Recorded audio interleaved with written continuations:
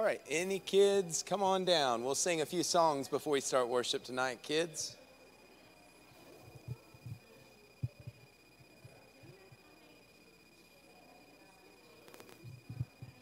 I believe Bradley and Cooper are going to get some hugs first. All right, let's sing be ready to sing when you get here the books of the Old Testament. What's up, fellas? Did somebody have a birthday recently? Is that what I heard? Might that have happened? I thought so. Happy birthday. All right.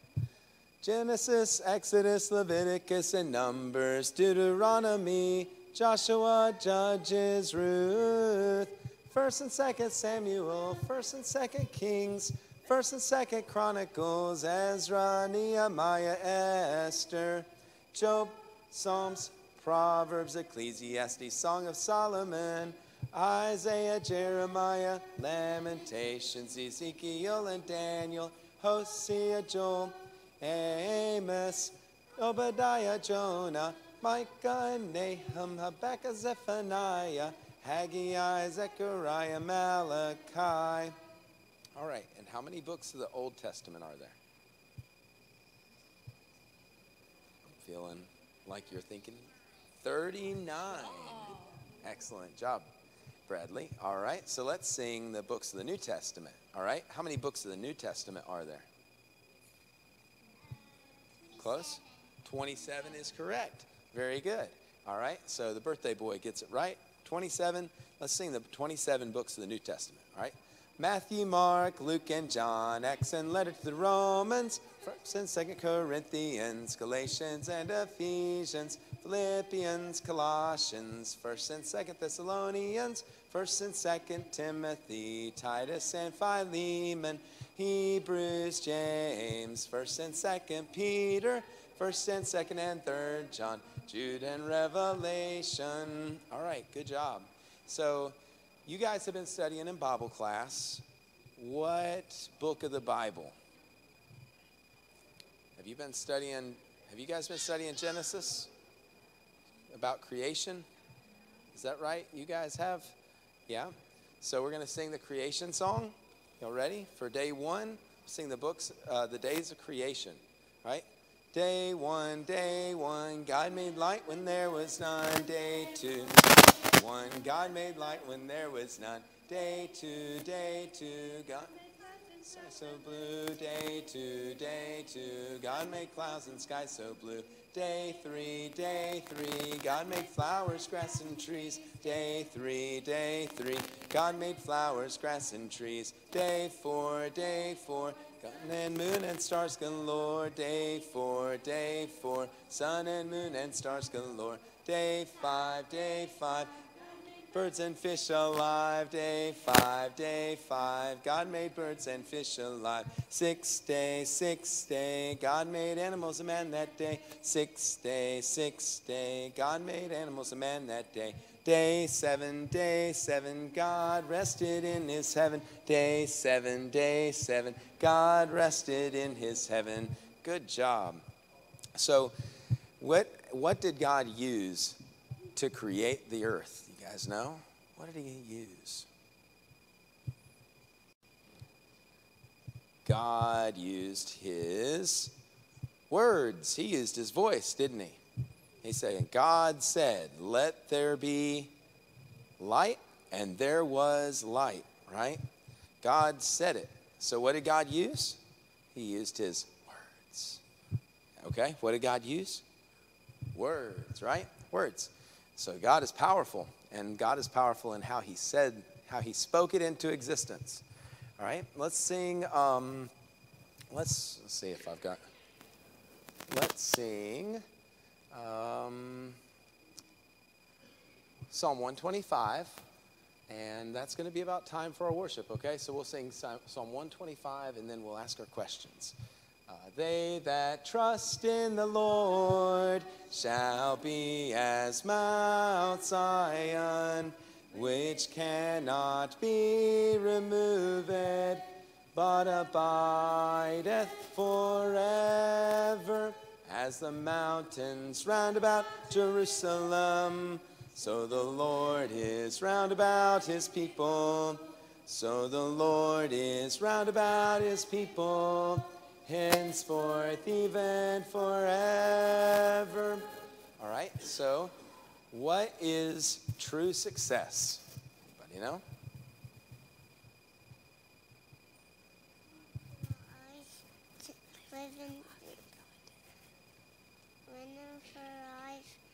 Going to heaven. Very good. What is true failure? Living your life and not going to heaven. Yes, sir. All right. Very good. And what is God's plan for marriage?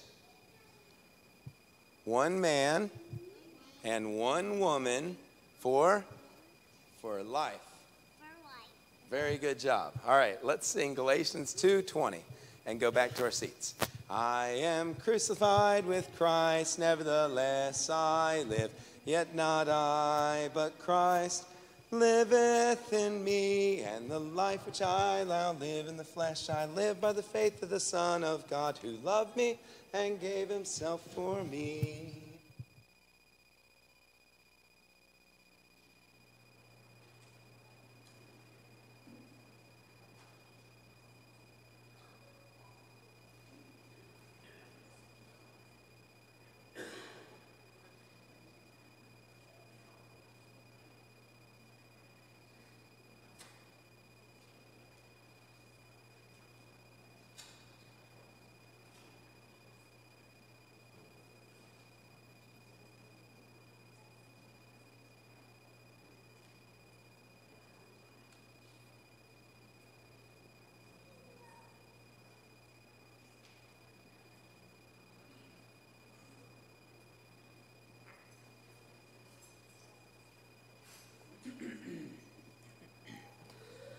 Let's begin our worship tonight with Worthy Art Thou.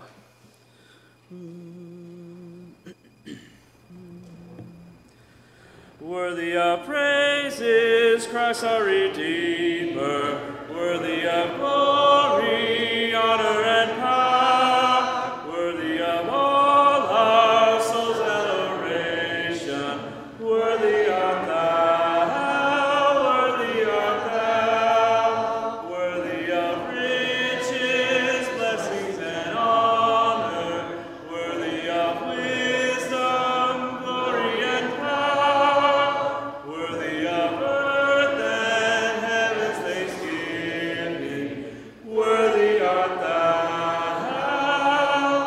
worthy art thou. Lord, may we come before thee with singing, filled with thy spirit, wisdom, and power. May we ascribe thee glory and honor. Worthy art thou, worthy art thou, worthy of riches, blessings, and honor, worthy of wisdom, glory, and power, worthy of earth and heaven's thanksgiving, worthy art thou, worthy art thou. Psalm for the open prayer tonight will be 940, Pure in Heart.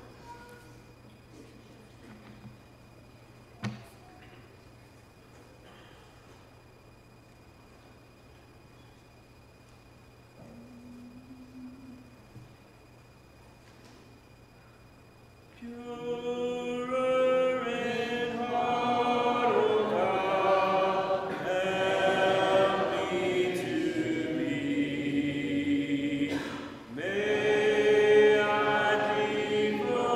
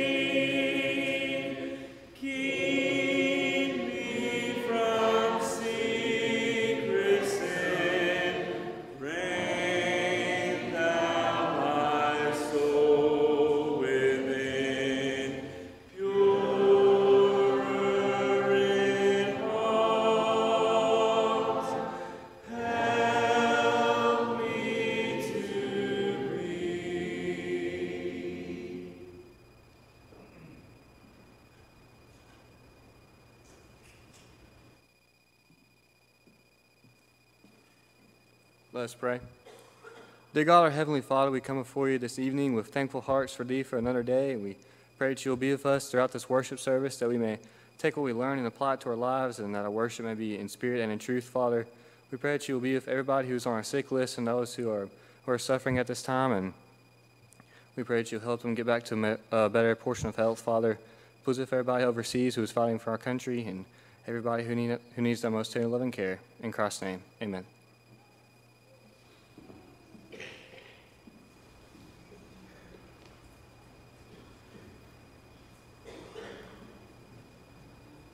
For our lesson tonight, let's sing Tell Me the Story of Jesus. At this time, if you will, please stand.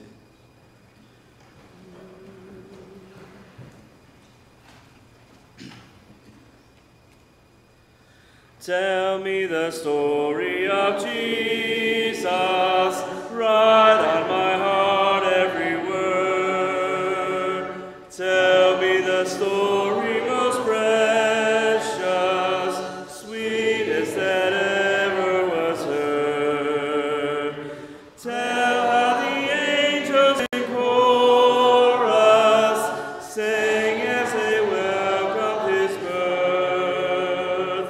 Glory to God in the highest, peace and good tidings to earth.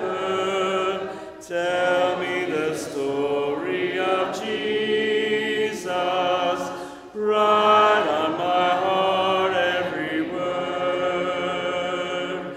Tell me the story most precious, sweetest that ever was heard.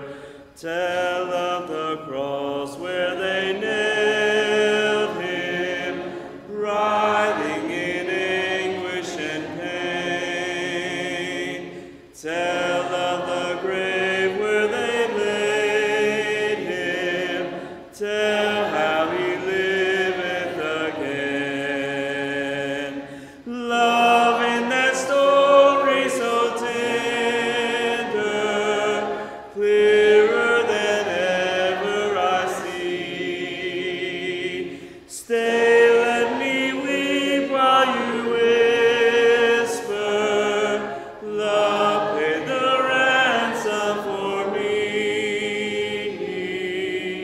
Tell me the story of Jesus, write on my heart every word. Tell me the story most precious, sweetest that ever was heard. May be seated.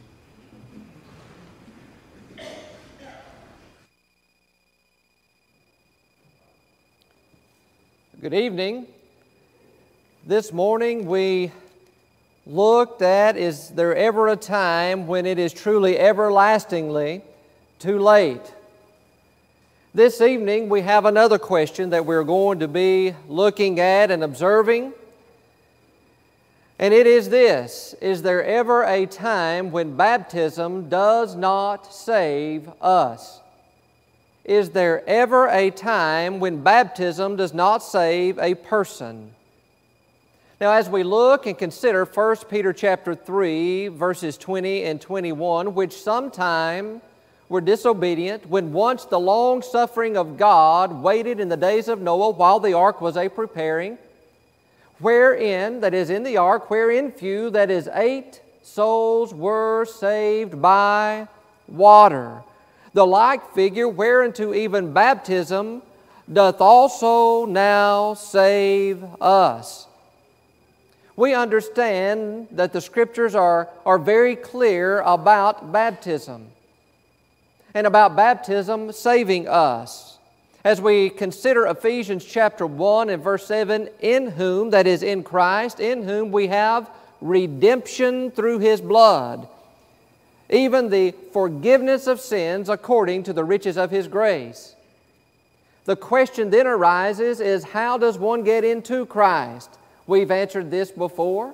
Galatians 3:26 and 27, for ye are all the children of God by faith in Christ Jesus. For as many of you as have been baptized into Christ, were baptized into Him, have been baptized into Christ, have put on Christ.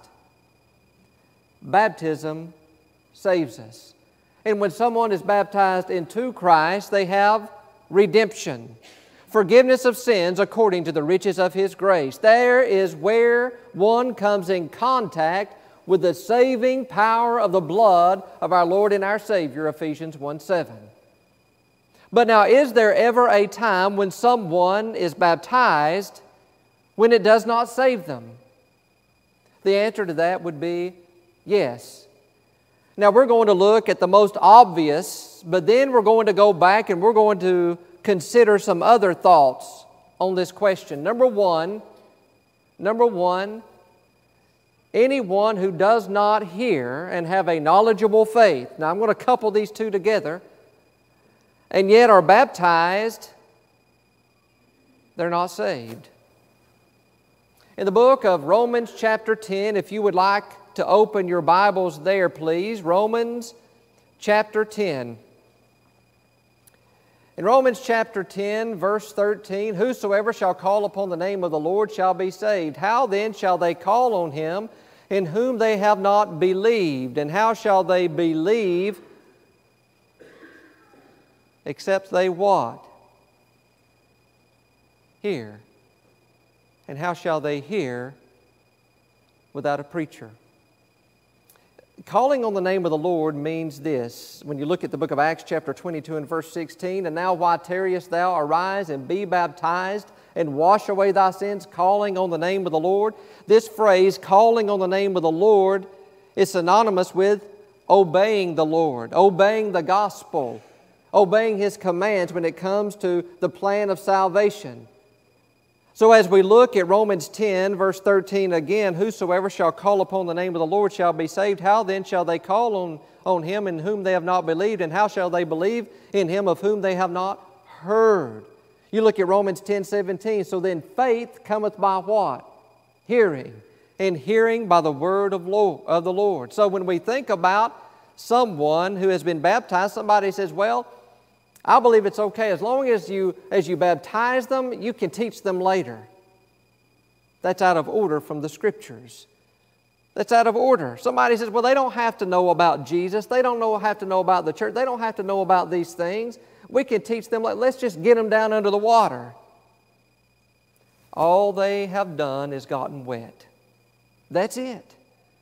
Baptism cannot save anyone who has not heard. And number two, anyone who does not believe. Now, the question then arises, as far as believe, is what must a person believe? We know they must believe. Mark chapter 16 and verse 16, Jesus is so very clear here. He that believeth and is baptized shall be saved. You have a coordinate conjunction here. You must do both things in order to be saved, not one or the other. It's not an either-or situation. Both must be obeyed, for both is commanded here. He that believeth and is baptized shall be saved, but he that believeth not shall be damned. We must do two things to be saved here. Believe and be baptized. Open your Bibles, if you will, to the book of Acts chapter 8. And please take note of the book of Acts chapter 8 and verse 34 beginning. And here we have the eunuch, treasurer for Candace, the queen of the Ethiopians. He is in his chariot reading. And as we look at the context, we see that he's reading the book of Isaiah chapter 53 when you go back there and you look at the wording. Here is Philip. The Spirit told Philip to join himself to that chariot, join himself to that eunuch. He runs. He just didn't walk, he runs. And he says, understandest thou what thou readest? And he said, how can I except some man should guide me? You go on down to verse 34, after they had read the portion of Scripture, and the eunuch answered Philip and said, I pray thee, Of whom speaketh the prophet this? Of himself or of some other man? Then Philip opened his mouth and began at the same Scripture and preached unto him who? Jesus. He preached unto him Jesus. And as they went on their way, they came to a certain water. And the eunuch said, See, here is water. What doth hinder me to be baptized? And Philip said this. Now listen very carefully. Here's water. He preached to him Jesus. Number one, how did he know about baptism? Because you can't preach Jesus without preaching what? How to get into Jesus. And how does one get into Christ? He's baptized into Christ.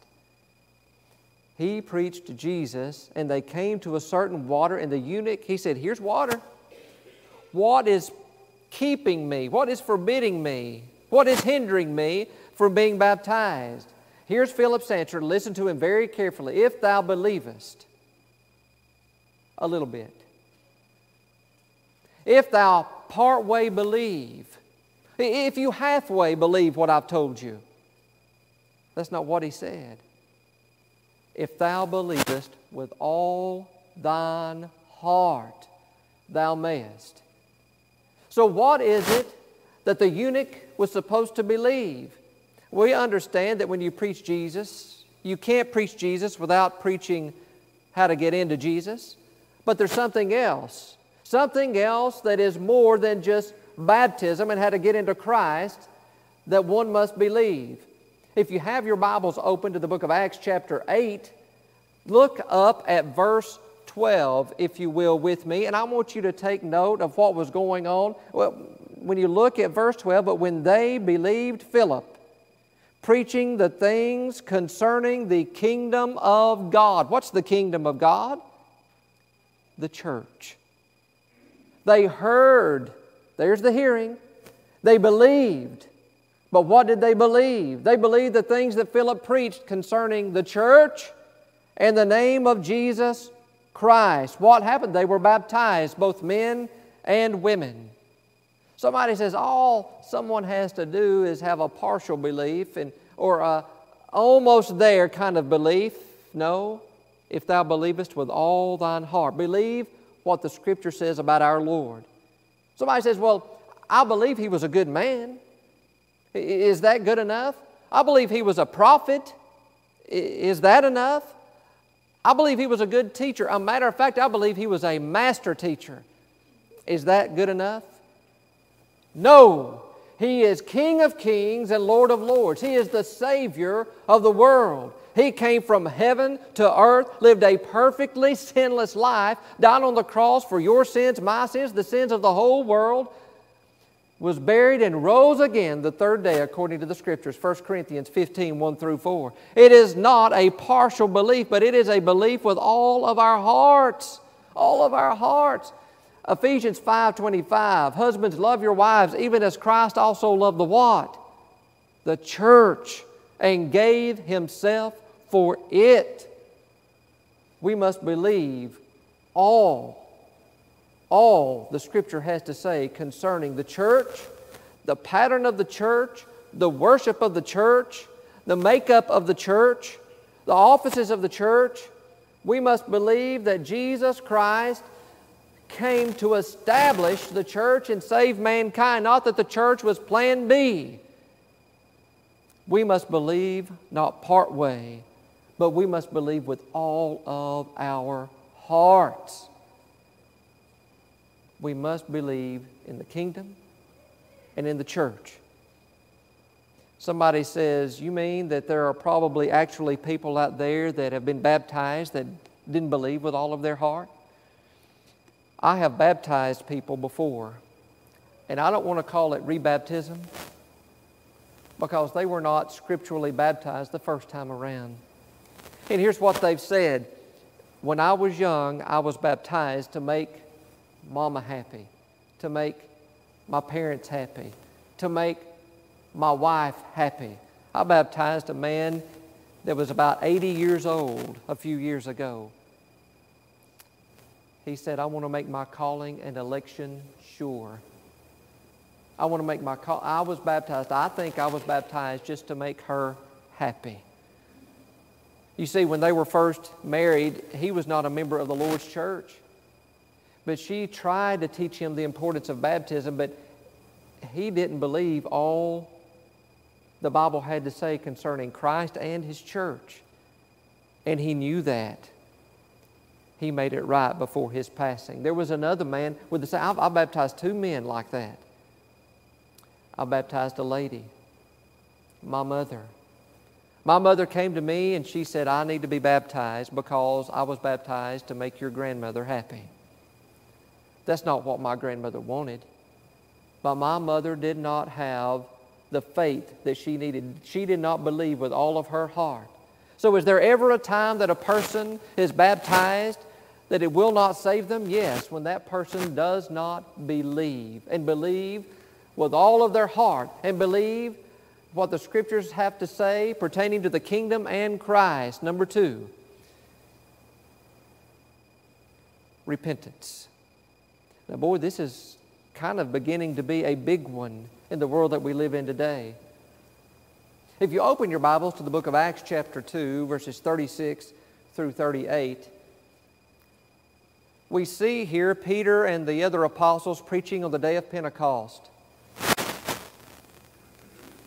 And in verse 36, therefore let all the house of Israel know assuredly that God hath made that same Jesus, whom ye have crucified, both Lord and Christ. Now when they heard this, they were pricked in their hearts, and they said unto Peter and to the rest of the apostles, Men and brethren, what shall we do? Then Peter said unto them, Repent, repent, and be baptized, every one of you, in the name of Jesus Christ, for the remission of sins, and ye shall receive the gift of the Holy Ghost. Tells them here to do 2 things. They believed. They believed. Well, what else have we got to do? You have to repent.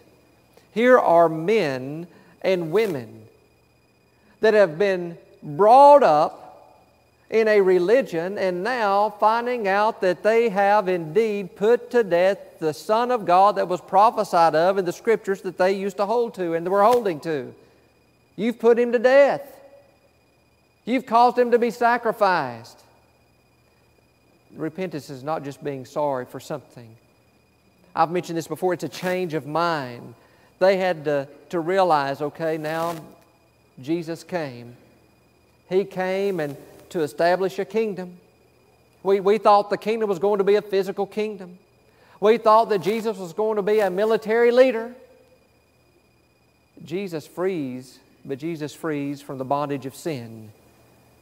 He leads, but He leads us how to love and how to go out and to help others love and to be saved. That's the leader that we have. Repentance. A bookmark that I saw at a denominational bookstore, and I always look for this. It said, God's plan of salvation. I picked it up, I looked at it, and it said here. Oh, well, that's starting off good. Believe. That's awesome.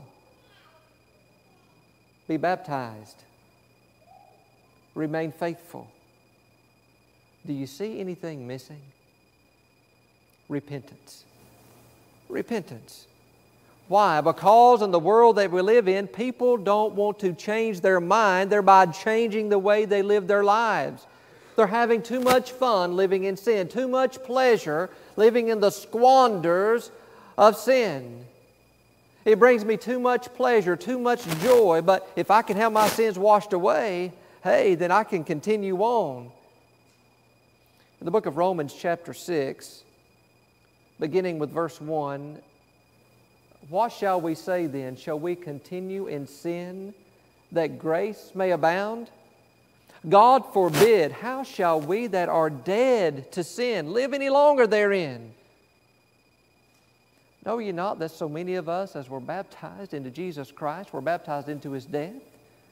Therefore we are buried with Him by baptism into death, that like as Christ was raised up from the dead by the glory of the Father, even so we also should walk in newness of life. For if we have been planted together in the likeness of His death, we shall be also in the likeness of His resurrection, knowing this, that our old man was crucified with Him, that the body of sin might be destroyed, that henceforth we should not serve sin. That old man was to be put to death. And it is put to death if one truly repents. Colossians chapter 3 and verse 5, mortify therefore your members which are in your body. Fornication, uncleanness, inordinate affection, evil concupiscence, and covetousness, which is idolatry. Mortify, put to death those things, those actions. You look at 1 Corinthians 6, 9 through 11, that horrible list of sins, and what did he tell him? And such were some of you. Such were. Past tense. These people had repented. They understood that. But yet many people today don't understand that. I can have my sins washed away and I can continue living just like I'm living. The more I sin, the more God's grace abounds. What did Paul say? God forbid. By no means is it supposed to be that way. That old man was supposed to have been put to death. That's called repentance. It's called repentance. So is there any time at all, when baptism does not save a person? When a person, number one, does not believe, and when a person does not repent. Is there any other time? You know where I'm going next, don't you? When a person does not confess. Romans chapter 10, verse 10, with the heart man believes unto righteousness, and with the mouth confession is made unto, that is, in the direction of salvation. Matthew 10, 32 and 33. Whosoever shall confess me before men, him will I confess before my Father which is in heaven. But whosoever shall deny me before men, him will I deny also before my Father which is in heaven. What did the eunuch do in the book of Acts chapter 8? If thou believest with all thine heart, thou mayest. What did he say? The sweetest words to ever be uttered from the lips of mankind. I believe that Jesus Christ is the Son of God. He confessed his belief in our Lord. We must confess. If we do not confess our Lord, he is not going to confess us now. Those things are the obvious, okay? Those things are the obvious. And there have been times when people just didn't want to confess because it's not the popular thing to do. But now let's look at some other things. Are there ever other times where baptism does not save? Yes. When it's not scriptural baptism. When it is not scriptural baptism. I want you to take note of history. In the year 251 AD, a man by the name of Novatian was laying sick in his bed. The Catholic Church said, okay, here's what we need to do. He's sick. He can't be baptized. Here's what we're going to do. We're going to not bring him to the water. We're going to take the water to him. And we're going to pour the water, some water on him. And we're going to get him wet. They call that clinical baptism. It started out just being for the sick, and then before you know it, it was a doctrine that was accepted not only for the sick, but for all. In the year 1311 AD, sprinkling became okay in that particular denomination, the Catholic Church. So what about pouring and what about sprinkling? All we have to do is look once again in the book of Acts chapter 8. Philip and the eunuch, they stopped the chariot and they went down into the water, both Philip and the eunuch. Why didn't the eunuch say, okay, here, Philip, here's a vessel, you go bring some water to me? John was baptizing because there was what? In Jordan, because there was much water there. When we look at even the very word baptism, baptizo, here's what it means: to submerge, to plunge, to go under, to bury. You know, in Colossians chapter 2, verse 12, that word means buried with Christ by baptism. The word baptism means a burial, a submersion, to go completely under. First and second century writers state that it is even in reference to a ship that sank under the water. We understand what the word bury means. What do we do when a loved one passes away? We bury them. Brother Jeff Archie asked me one time, he said, Keith, I've got a question for you in relation to baptism. He said, how many cemeteries have you ever gone to and there's a nose sticking up out of the ground? I said, I've never seen one. He said, they're buried. I said, they're buried. I want you to listen to not members of the church, but even denominational preachers. And you'll recognize some of these names. Martin Luther. Baptism is a Greek word and may be translated immersion, as when we immerse something in water, that it may be wholly covered. John Calvin, the word baptize signifies to immerse, and it is certain that immersion was the practice of the ancient church. John Wesley, the founder of the Methodist Church, we are buried with him, alluding to the ancient manner of baptizing by immersion. Lyman Coleman, the primary signification of the original is to dip, plunge, immerse. The obvious import of the noun is immersion. The Edinburgh Encyclopedia. In the time of the apostles, the form of baptism was very simple. The person to be baptized was dipped in a river or vessel, such as a large enough vessel to be dipped down into.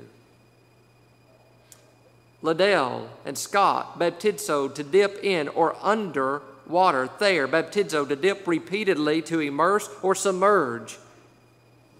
Now here's what's interesting. The Greek Catholic Church testifies that immersion was the original practice and continues to practice immersion. The Greek Orthodox Church practices immersion for the remission of sins. But this brings us to our next one. They practice immersion. They say, oh, that Greek word, that means to go all the way under the water. Right mode, wrong subject. You see, they're baptizing babies. They don't sprinkle the babies. They don't pour water over the babies. They put those babies all the way under the water. Baptism does not save that baby at that time. Only when they get older and have a knowledgeable walk. Does a baby have sin in their life? No. Babies are innocent. So you have to have a knowledgeable faith. Here's another one. Open your Bibles, if you will, to the book of Acts chapter 19. Acts chapter 19.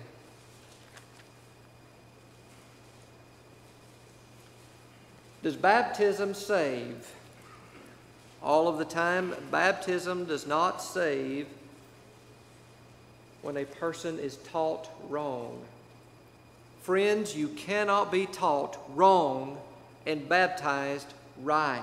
I want to repeat that, and I say this with all of the love in my heart. You cannot be taught wrong and baptized right. In the book of Acts chapter 19, beginning with verse 1, and it came to pass that while Apollos was at Corinth, Paul, having passed through the upper coast, came to Ephesus. And finding certain disciples, he said unto them, Have ye received the Holy Ghost since ye believed?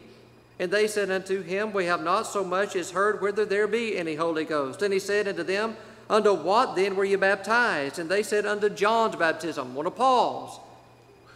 The Great Commission baptism was already in effect at this time. John's baptism was for who? The Jews. The lost sheep of the house of Israel. Jesus was baptizing with the same baptism as John was. It was for the remission of sins. Looking forward to Christ. Looking forward to His sacrifice. Looking forward to His church coming into fruition. But yet now it is different. They said, we were baptized under John's baptism. I want you to take note as to what they said next. Then said Paul, John verily baptized with the baptism of repentance, saying unto the people that they should believe on him which should come after him. That is, on Christ Jesus. When they heard this, what happened? They were baptized in the name of the Lord Jesus. they were taught wrong. They were baptized wrong. When they heard the truth, what happened? They were baptized right. Many people have come to worship at other places where I have preached before. It's not been too long ago that there was a man that had been baptized into a denomination. And he said, well, I believe my baptism is okay. I went all the way under the water. And I think it may have been for the remission of sins, but I'm not sure. Do you remember what must be believed and what a person must believe with all of their heart? It has to do with more than just baptism for remission of sins. It has to do with the church, the kingdom. You see, that man was baptized, and when he was baptized, he only had an understanding of the Baptist church. He did not have an understanding of the Lord's church. Half of my family stems from that particular denomination, and I love them. But you can't be taught wrong and baptized right. When you look at Acts chapter 19, friends, listen to me. When you look at Acts 19, these people were taught wrong. And when they knew they had been baptized wrong, what did they do immediately? They took care of it. They took care of it not the next day, not the next week. They took care of it right then. I want to make my calling and election sure was their attitude. They were baptized in the name of Jesus Christ. With a Great Commission baptism, Matthew 28, and Mark chapter 16, 15 and 16, they made their calling and election sure. Is there ever a time when baptism does not save a person? When a person doesn't believe, when a person refuses to repent, when a person refuses to confess, when a person is not truly baptized but rather poured or sprinkled, and when a person is taught wrong, they cannot be baptized right. It may be that you're here this evening. It may be that you have not yet obeyed the gospel of our Lord and our Savior, Jesus Christ. It may be that you're now ready. You're now ready upon your belief to repent of your sins. Luke chapter 13, verses 3 and 5, except you repent, you shall all likewise perish. You're ready now to confess the sweet name of our Lord and our Savior, Jesus Christ, to us and before us, Romans chapter 10, verse 10, and then be baptized into Christ for the remission of sins, Acts chapter 2 and verse 38. It may be that you're here and you obeyed the gospel many years ago, but for some reason or another, you've erred from the faith. Don't you think that it's time that you come back to God while together we stand and sing? Jesus,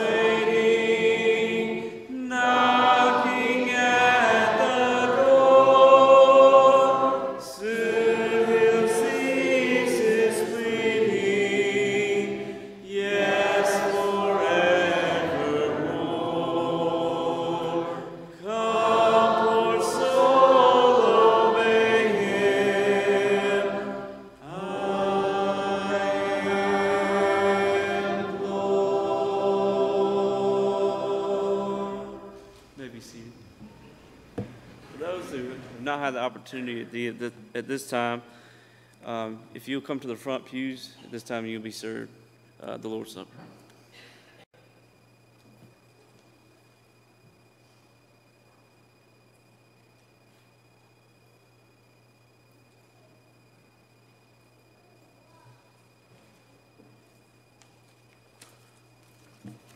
Appreciate your attendance tonight. If you are visiting with us, we do appreciate that. Invite you back at every opportunity that you may have. We ask that you would fill out a visitor's card that's located on the pew directly in front of you, and just leave that laying in the seat so we can have a record of your attendance. Thank Keith for that fine lesson this afternoon. Just a few announcements before our closing song, and Brother Don Williams will lead our closing prayer. Men's Bible class meet Tuesday at 8 a.m. in the morning. The JCSC Meal and Devo tomorrow night at 6:30. And mark your calendars for September 24th through the 26th. The youth group will be going to Ashford Road Deep Youth Experience. So all youth, keep that in mind. Also on October the 2nd, we'll join other congregations in door knocking campaign. We'll meet at 8 a.m. for breakfast and a little bit of training, and start from 9 to 12. We'll be knocking doors. So everyone keep that in mind, and it's on October the 2nd. That's all the announcements we have.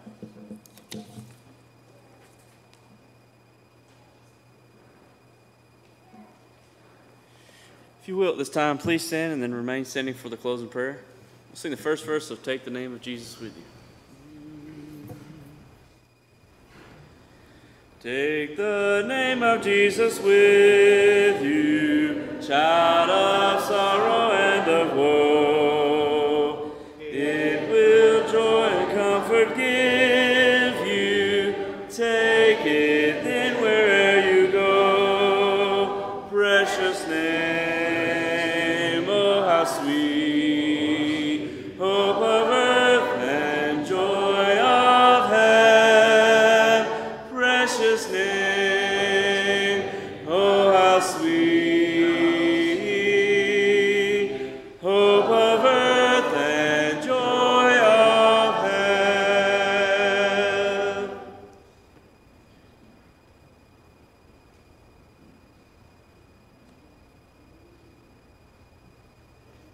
Let's pray. Dear Heavenly Father, we thank you once again for this day and for all the many wonderful things that you've blessed us with.